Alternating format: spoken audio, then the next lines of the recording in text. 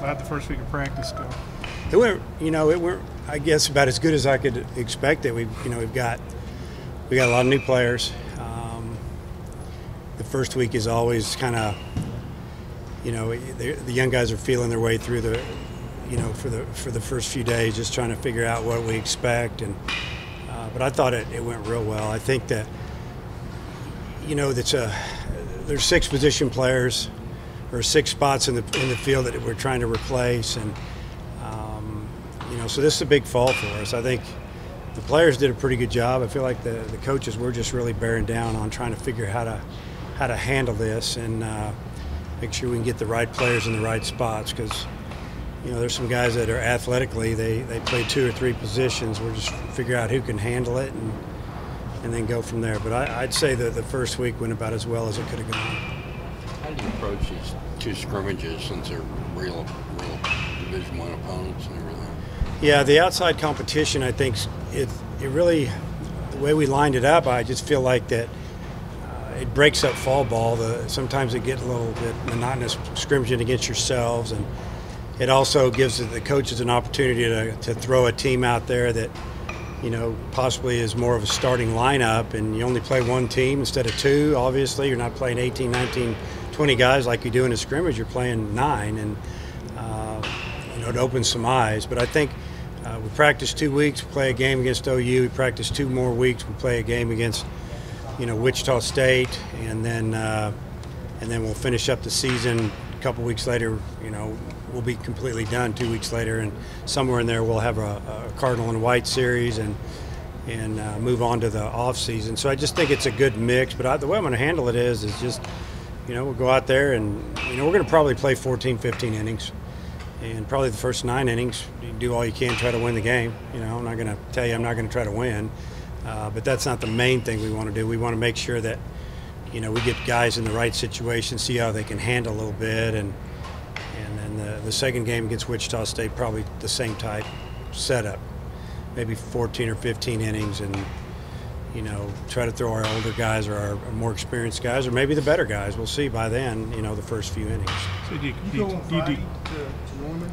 Yeah, we're going to go early, just to try to give it more of a road trip flavor, just to get the feel for it, especially the new guys. And they have a football game on Saturday, so we had to be creative. We did find a hotel, maybe bunking up more in a room than we normally do, but that's just the way it goes. And we'll go over there because we play at 12:30 on that Saturday, and they have a game that night. I think it's 7. So we need to get that thing over with probably by 5 o'clock or 5:30 at the latest, and we'll take a shower and get out of there and come back, and obviously their guys will just hang out. But yeah, that'll be we're going to try to make it like a real situation, get a little feel for it. So you do a score after 9 innings and just play an extra 4? Well, really it's considered practice, so we'll run the scoreboard when we're here. They'll run the scoreboard when we're there. But I would think that after 8 or 9 innings or 10 innings, that both coaches will make some changes. Probably make a few in there as far as pitching, obviously. In the first 9 innings, we could throw as many as 4 or 5 guys, and then, those last 5 innings, we may throw 5 guys 1 inning just to get them some experience to pitching on the road or to somebody else. So we won't. I imagine we'll just keep score the whole game. How's it worked out with Kerstad in right field, or how much has he been out there? Yeah, so far so good. I talked to him in the summer that I'd kind of like him to go over there and just stay over there all fall, and it's been good. He's playing there today. We're scrimmaging today. We'll scrimmage tomorrow morning, just to get used to it. But he played center field in high school. We moved him to left, obviously, last year, and we just feel like left field this year could be a little bit of a spot where we put somebody who's swinging the bat well, or maybe a good matchup, right-handed hitter against left-handed pitcher, and just let Fletcher and Kerstad settle in at their spots, and leave left field open for a little more competition, especially this fall. You got a lot of new guys, but you got a good core of a couple of guys there that are position players, and then a good core of pitchers as well. Yeah, we mentioned a couple of them, obviously Fletcher and Kerstad, and then Martin in the infield, and then Jack Kinley's been doing really well this fall. He'll be a starter for us in the spring, and they both playing short this fall. They both have done a great job. and both of them have played third base. So we'll figure that out as time goes on, but they're both going to be in the lineup, especially if we started tomorrow. And then McFarland's really improved from last year. I see a guy that had a frustrating year, had a couple good weeks for us in the middle, and then really didn't do much, and went out and played summer ball and hit 320 with a wood bat in California.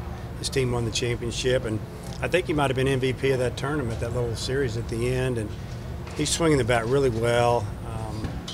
Junior year, it's time, and we need someone like him to step it up. The Wichita State game will be a Saturday. No, it's Friday. Friday at 6 p.m. as far as I know. I didn't see the release. I think that's when we schedule it.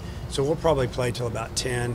Right around, I think Todd and I, Coach Butler, the number we've thrown out is 14.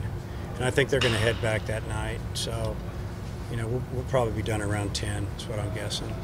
Who's at second base? Second base is a little bit open right now, too. We have a transfer, Trevor Ezel, in here that's a switch hitter.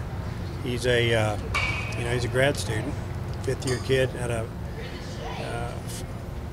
Southeast Missouri State, switch hitter from Bryan, Arkansas. He's a kid that should have taken him out of high school. He committed fairly early and got bigger and stronger, went up there, and just all he did was hit, and he can run, he's strong. But he had some surgery on his shoulder this summer, his throwing arm. He had to get it tightened up, and got some staples in there, so he can't start swinging a bat for maybe another month and throwing for another couple of months. And I think if he comes back and he's healthy and he can throw, then he'd be the guy to beat out, because he's an offensive player that has experience. And he hit about 385 last year for him, had like 85 hits, and he did that like 3 years in a row there. He had 1 year with an injury, and that's why he has another year. But we've got a couple of young guys too that are battling for that. So we'll see how it turns out.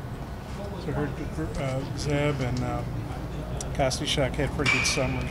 They both had really good summers. I think sometimes sitting and watching, you get tired of that. And you just go out and you want to prove that you're good and you deserve it. And they both did that. Kostychuk's going to throw in the scrimmage tonight. Zeb's had a little bit of soreness in his shoulder, so we're giving him some time up this fall, get him back right.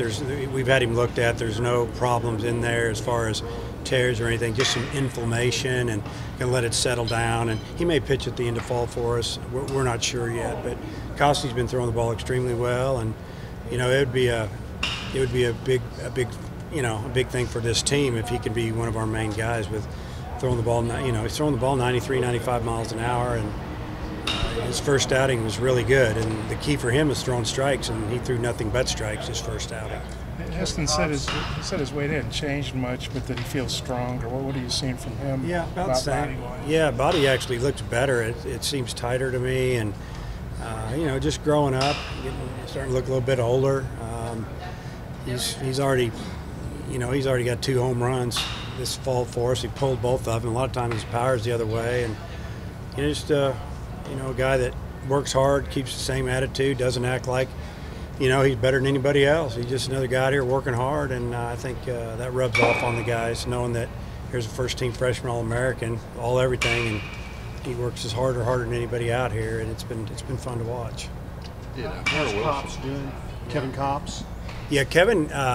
Kevin, we threw him 2 innings yesterday in a scrimmage, but all he threw was fastballs, and he was 90 miles an hour almost every pitch. His location wasn't great. We didn't let him throw any change-ups or breaking balls, and that's what he has a lot of. That's really good. He's got 2 good pitches, but he's when you look at it, he's like 11 months out from surgery. So he's a guy that we're hoping that by February he's back to being Kevin Copps. Did Hunter Wilson move on, or Yeah, Hunter Wilson is going to use his grad transfer. Everything's good between us. I think that he just looked at it. He saw that we got a transfer in. He knew that we had a couple other infielders coming back and a couple of young guys. And we talked on the phone in I think late July, early August somewhere. I think it was late July. And he's he didn't get to play 2 years ago. He had the injury on his knee. He started out at another 4-year school, went to junior college, came here. He just wants to play. He wants to play every day, and I don't blame him. I mean, he's a guy that he brings a lot of energy, and he wants to play, and don't want to slow him down. And I couldn't tell him that he was going to play every day. And he's such a good utility type guy, and I think that he feels like we see him as that, and so he's going to finish he'll end up with his degree here from the University of Arkansas at semester, and then he's weighing his options right now, and he'll wind up at a school where he feels like he's going to get in the lineup every day.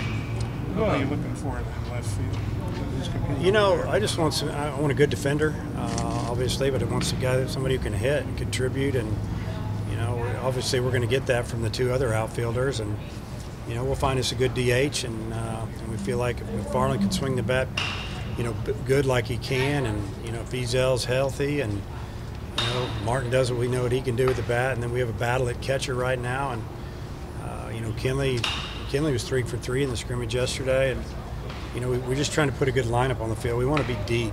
We want it to be 8-9 deep and have a chance to score every inning. So obviously I want a guy who can run and catch it, but I also want a guy that can hit. But who else playing over there? Well, I'm playing a transfer. He's only a sophomore. Matt Goodhart's playing out there. Got a couple other freshmen that were playing out there that, one hits right, a couple of them hit left, and, they're really tuning into how they do against opposite arm. Example, if a hitter hits left, how they swing it against right-handers, and how's the right-hander swinging it?